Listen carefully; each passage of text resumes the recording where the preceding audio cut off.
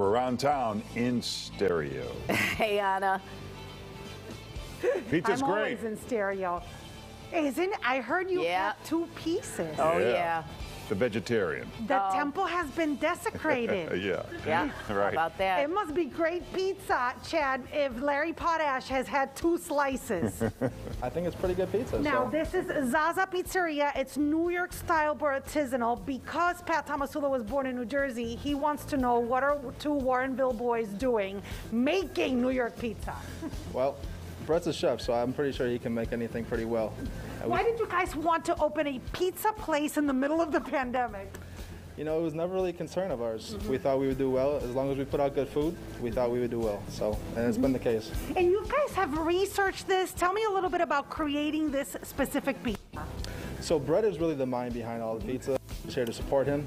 But we've been researching pizza for the last little while, but he's been making pizza for the last 2 years independently.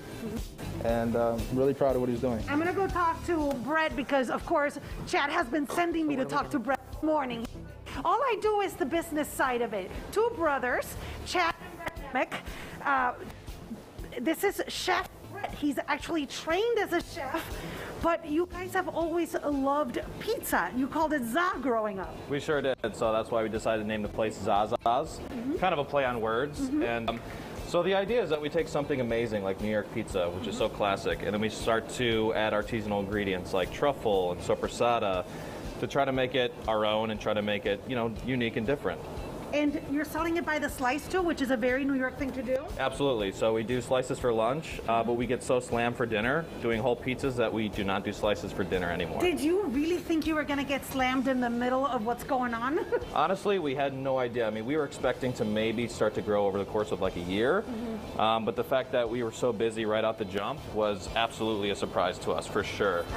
And I think it's a testament to how good the product is. We're going to try it out coming up around town at Zaza Pizzeria. But wait, you have to meet the family behind these boys because those are the people that had us come here. We'll have more coming up around town with the Zaza Bros. That's what they're calling now.